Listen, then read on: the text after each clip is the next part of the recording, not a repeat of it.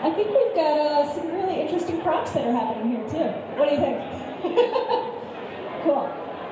All right, friends, let's start off with something easy, I guess. What is it about these characters that makes them so universally appealing? It's an easy one, right? It's real easy. First of all, it's a pleasure to work with you. Oh, well, thank you. Gosh. She's wonderful. Woo!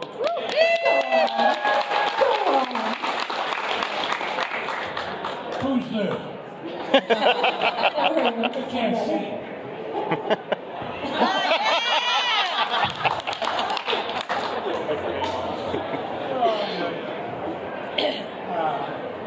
I forgot the question. What do you think makes these characters and these shows so universally appealing?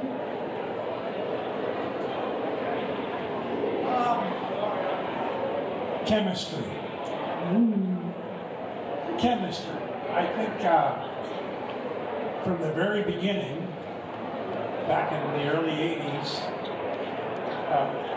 Frank and I hit it off, long before then, but I think it was the combination of the cast and the innovation at the time, a toy that changed. I mean, the only other thing that did that, I think, was Legos. How can you play with a little block of Lego? What do you think? No, I agree that we really haven't seen, I think, those kind of action figures that actually transform. And they were so interesting and so many different characters that I think that background lend itself, obviously, where characters are fantastic. And as Peter said, the voices and the camaraderie of the cast, the way everybody worked together and the homogeny of the voices, I think, was a great part for the fans. I think they related to the sounds and into the characters. And then the animation actually in those days was very crude, but it was what it was, and it was so different from what we were doing. But as you moved through the generations of technology, you saw it change. But the fact that it caught the imagination of people then, I think was probably a combination of what Peter mentioned and those things. But sure glad it did. And then endured, amazing. Well, both of you have exceptional resumes in terms of the different kinds of characters that you've been able to portray over the years. How do you keep from, well, let's put this a different way, and this actually comes from Matt over here. What would you say is the hardest thing about getting in character and then getting out of character? Do you ever find yourself kind of staying in character when you don't need to? How long does that last? Do you ever find yourself wanting to tear the flesh off of people? I'll tell you, Megatron is great when you're stuck in traffic.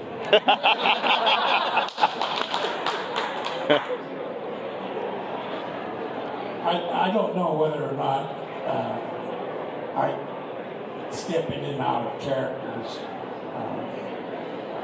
when I'm out there just being normal, but when I'm with Frank,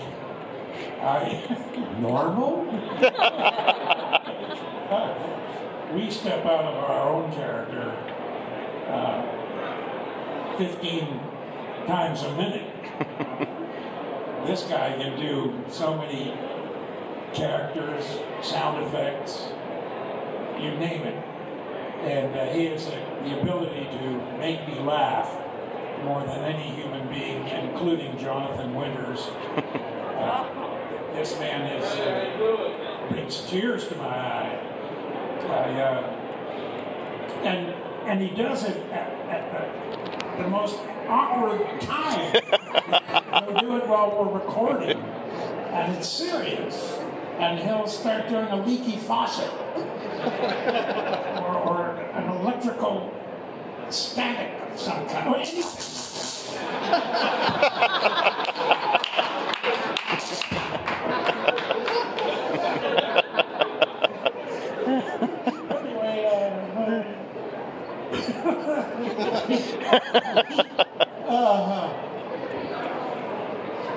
He's easy, by the way. He is so easy. No, he's not. You're funny. You're the funniest there is.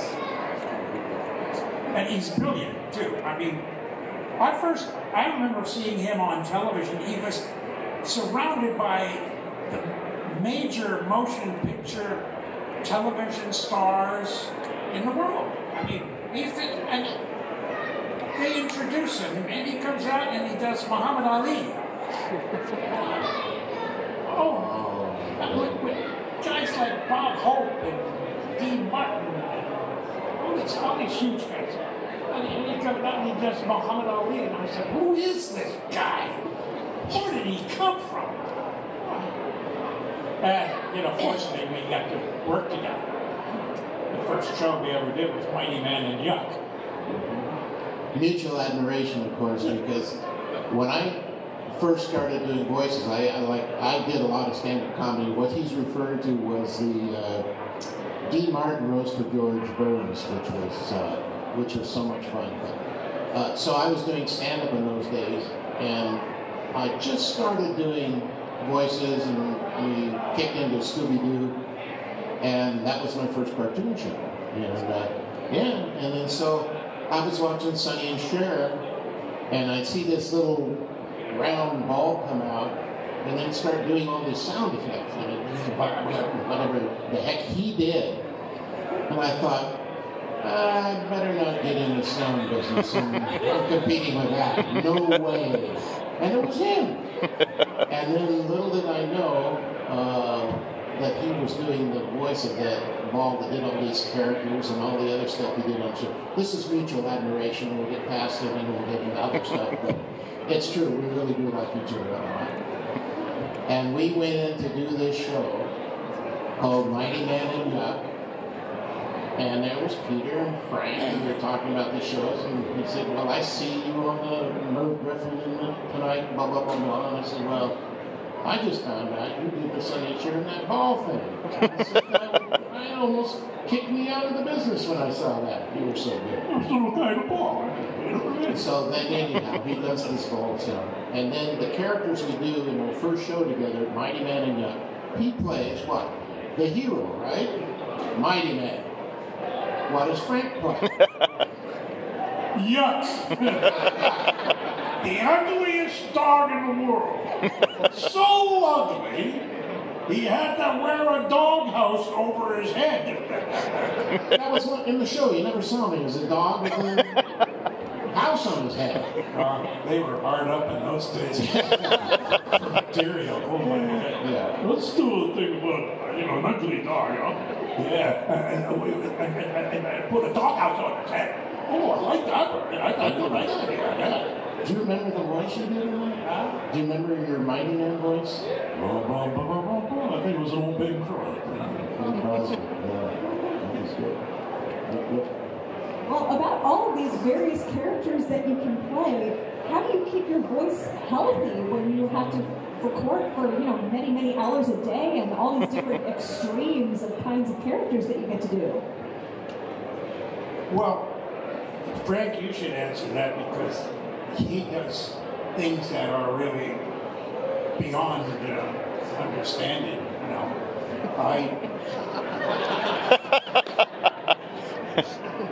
Well, thank you, I think. Actually, this is kind of silly, but absolutely true. You need to get sleep. Like if I know I've got a big thing coming up the next day, desperately you need sleep. To get your vocal cords rest. And then warming up beforehand. If you got like monsters to do, I do a lot of.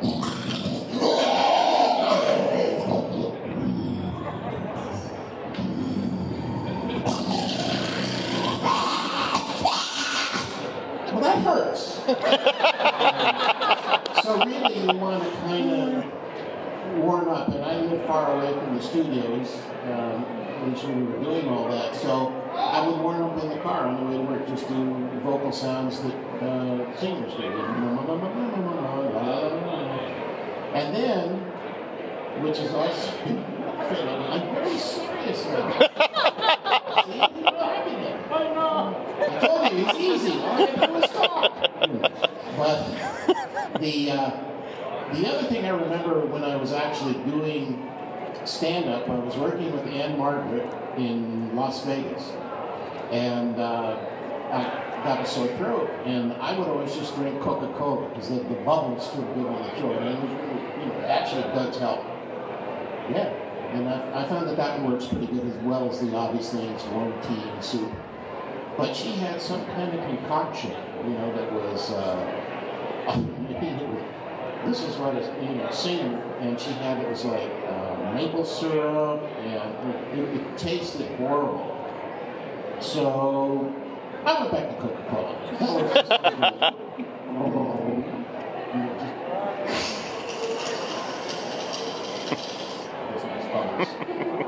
So that's my answer. You can answer yours. I stay away from dairy products. For all you future voiceover people out there, stay away from dairy products the day you're going to record. Yeah, it takes away all your cotton mouth textures. Yeah.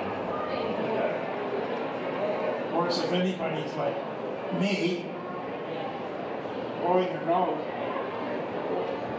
every 20 minutes since the COVID. Vaccination or whatever it is. But my gal, Brandy, she does the same thing.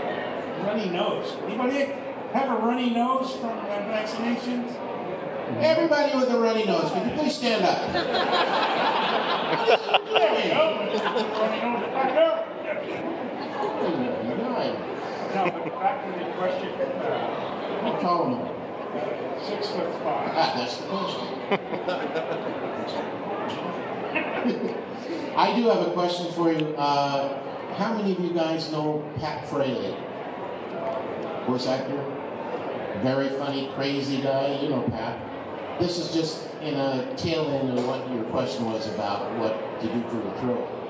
Another thing, in addition to the dairy products, is watch out for pineapple.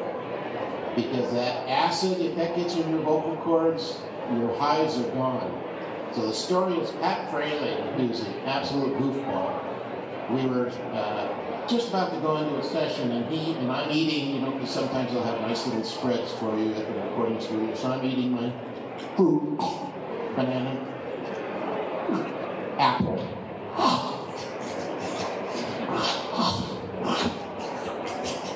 Just wanted a sound effect. So I get to a pineapple. And I'm taking a bite of it. And Pat Fraley, I have no idea what he said or what the joke was, but it made me go. That sent that acid right into my vocal cords. And I lost all my highs.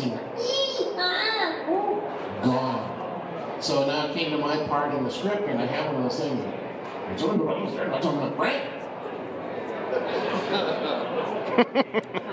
Totally gone. So watch out for acidy fruit as well. True story. Very good advice. Well, beyond being able to warm up before you have a longer session, do you have any other pre-recording rituals? You put a sock on your head, or standard things. I don't know. I think warming up in the car is definitely one, especially if you're doing sound effects and you're doing sound effects. But most of the time, I think you're pretty much good to go, unless there's, like I said, a really intense session that when you're doing monsters or something. Do you do any? Well, the tones are difficult for me a lot of the time, depending upon, of course, what I just said, what I've eaten. But fatigue does an awful lot, especially if I'm required to do a deep voice. Down here, we're Optimus Prime. Such a nice voice. I would love to steal.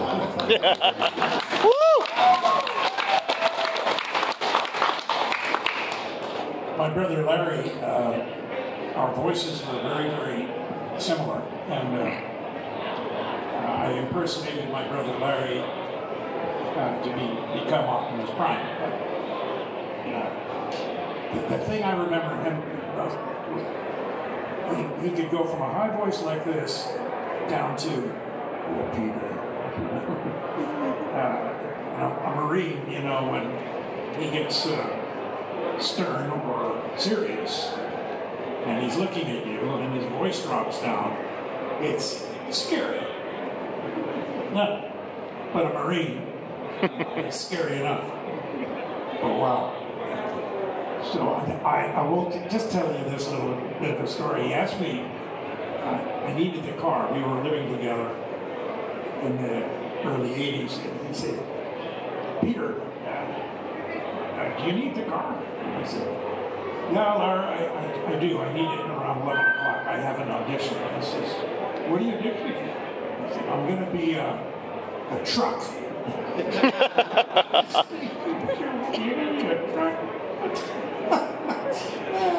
I said, Larry, he's a hero truck. I mean, he's going to be a hero. And he went, well, Peter, if you're going to be a hero, be a real hero. Oh, where did that come from, you know?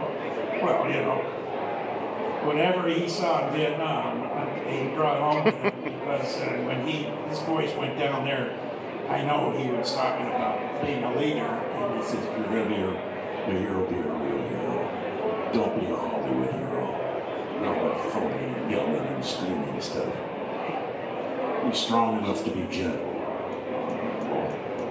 So, Larry's voice hung in my head. You know, when I went to that audition, I just could hear Larry.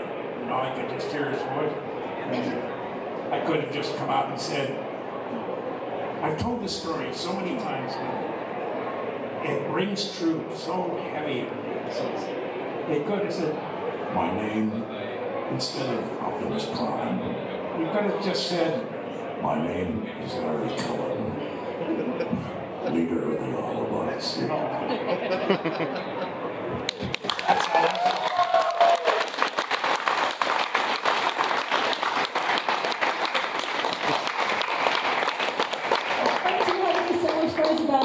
Things where you got your inspiration? You know, nothing as beautiful and touching as that, honestly. I usually come from the other side. Mine is kind of silly and noise and sound invested. You know, so when I look at characters, I just try and visualize. If I have to visualize them, that's harder for me. If I see a picture or see the character, then something just comes. And so it makes it much easier to do that. And then you have your directors who take everything that you see automatically and comes from your heart or your soul, and they slowly tear it apart. Give me more of a Paul Rand character. And, you know, if you were a tree and the wind was blowing, how would that sound? It sounded a little like this. But, you know, that's something that I have found that is really true. When you visually see something or you get into a character, usually the first voice that you come up with as an actor is more the truth than what a director or, you know, and obviously the director has his interpretation, but he's not you. He's hired you to do you, but he has to do him.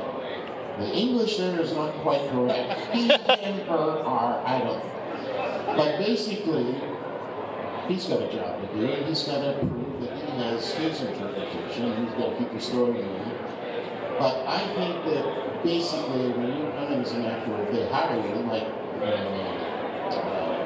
what's in Clint Eastwood, you know? All these actors, whenever they say to them, they say, well, what do you want me to do? Just do it.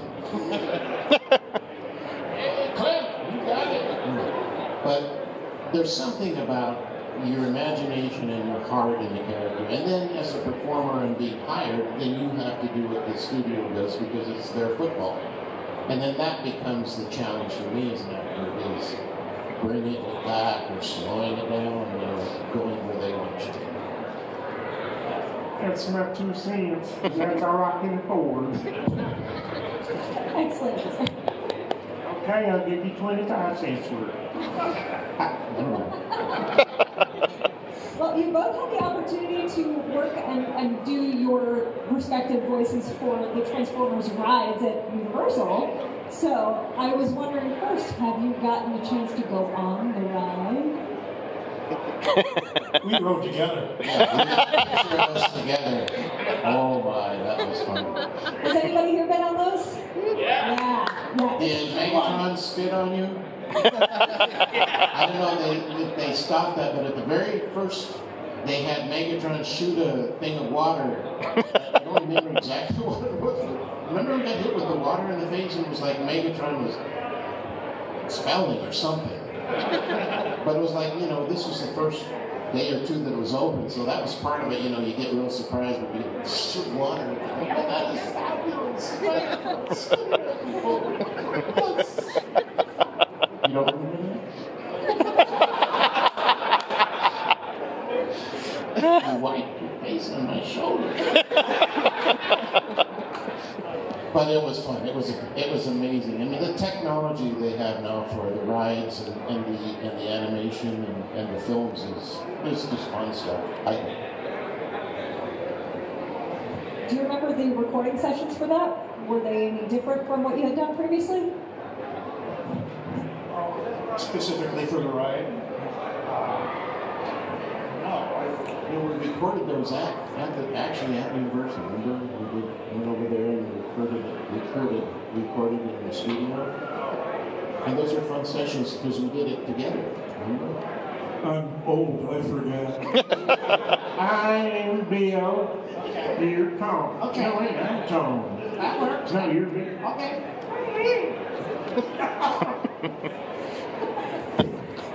But anytime you people can just throw something at us if you No, but I think we recorded that right on the stage at the studio. But it wasn't much different than recording it. I don't remember. I don't remember. I picked you up at Grove. I bought gas. Oh, I remember. You wanted to stop for a hamburger? I said we didn't have time. Hey, any questions?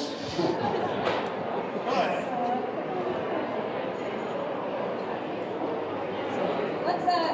Right here. We got Yes. 2 of them right here. New York Post. Yes.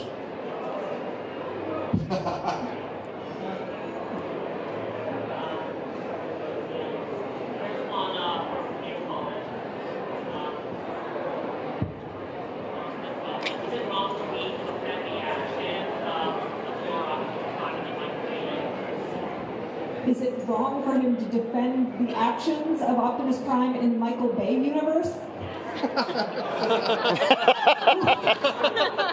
That's a loaded question. Is it?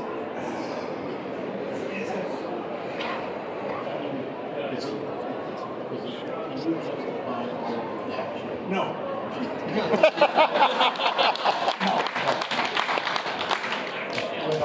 With all respect to Michael Bay, because he's an incredible director and a brilliant mind and an imagination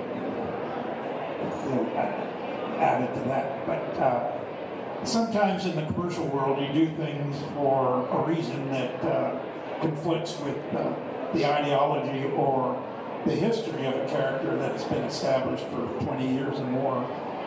And in a couple of instances, I'm sure, especially for fans of the G1, to see the movie that goes against the grain a little bit, it can be disturbing, and of course it would be for me as well. But because it's a big world and of the movie world, and millions of dollars are more important than an actor or his point of view. You do what you're told, and it's hard to justify it sometimes because inevitably I'll be answering that question for years to come. Things that Optimus has said that he wouldn't normally have said in Generation 1. It can be disturbing. Justified, perhaps. I don't know if that answered your question. It sure as hell confused me. I think I have to say on that, even though you didn't ask me, I would like to see a lot more of the characters, a little more dialogue for the characters, and to see, this isn't necessarily Michael's, but the writers to get into the characters more, see more of us and our history, and I think there's a little bit of that, but it seems to be always into the humans, and I think this is Transformers world, so I'd like to see more of that. Next question. I also want to make sure that we're leaving enough time for you to do. Okay. Sure. Yes, sir. Thank you. So I've always wondered, at the end of the G1 cartoon, you're barreling off into space with Zara, and you're standing on a golden age of Cybertron.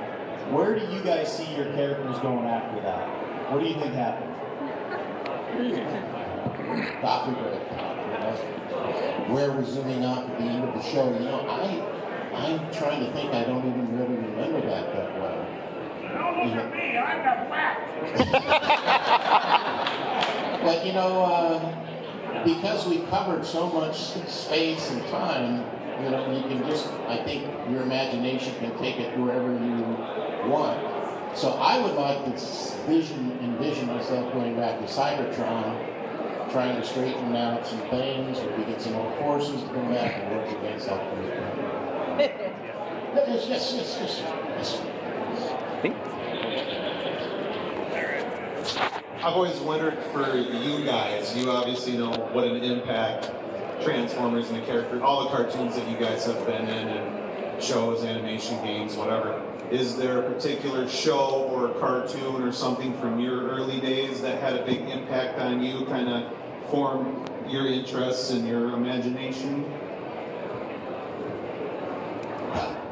I love Rocky and Bullwinkle.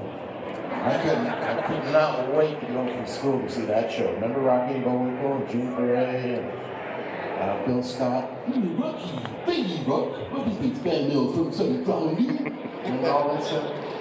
But I think that was an interesting point for me in terms of comedy and animation. It was just the best. And also, that was the first time we saw mature writing in terms of comedy that was applicable to children, adults, teenagers, whatever. It was all funny. And it was all good, clean, crazy, wonderful stuff. One more from the audience, and then we got to come back. Let's do one more. Yes. Don't take my microphone from me. Okay, I have a question here. When you did that Transformers the movie, the animated one, not the Michael Bay one, the animated one, and both of your characters died in the movie there. Was that was like a breakaway? How do you approach that movie? I mean, in terms of the chronology, how did we feel? Were we the person?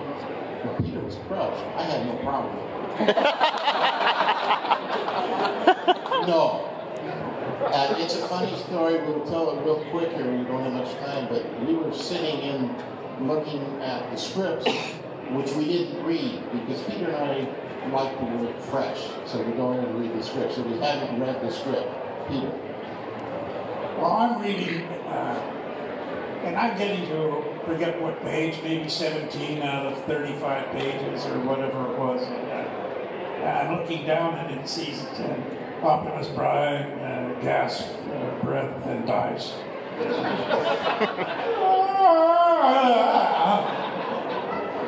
Right! Turn page 17. What, Peter? I'm getting whacked! Are you kidding? No.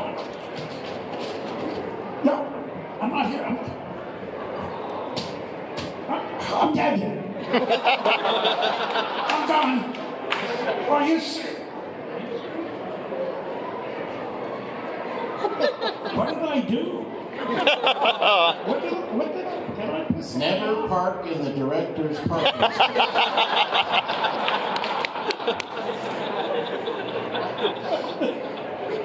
We were pretty shocked, I'll tell you. We were both very shocked. I said, what?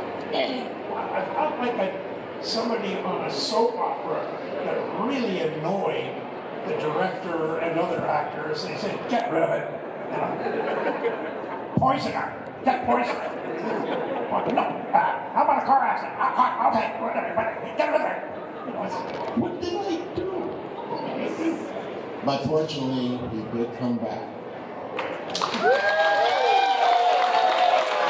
You know, we kind of run out of time. I mean, this is something we've been doing for a while, and this is probably getting close to the last time we're going to do this script, but we thought we'd read a quick scene from Transformers between the two of us.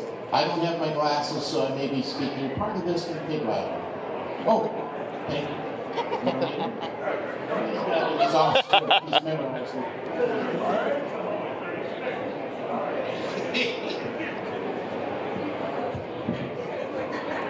So, here we stand, leaders of the Autobots and Decepticons. We alone control the future of this planet Earth and the universe beyond. We can share the power and the destiny of all that lies before us. Megatron, it is not power I seek.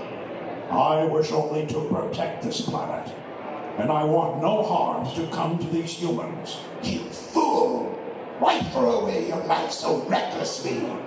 With John from the Earth and our troops, we can rebuild Cybertron and control the galaxy. The entire universe awaits us. I will not endanger the Earth or its humans. Cybertron has shown us what devastation comes from. Greed and power. Then you will forever be my enemy, Optimus Prime. No one will stand in my way. One shall stand, one shall fall. So be it. Power through tyranny. I will never give up hope that one day we will all stand as one. Until then, Autobots, roll out!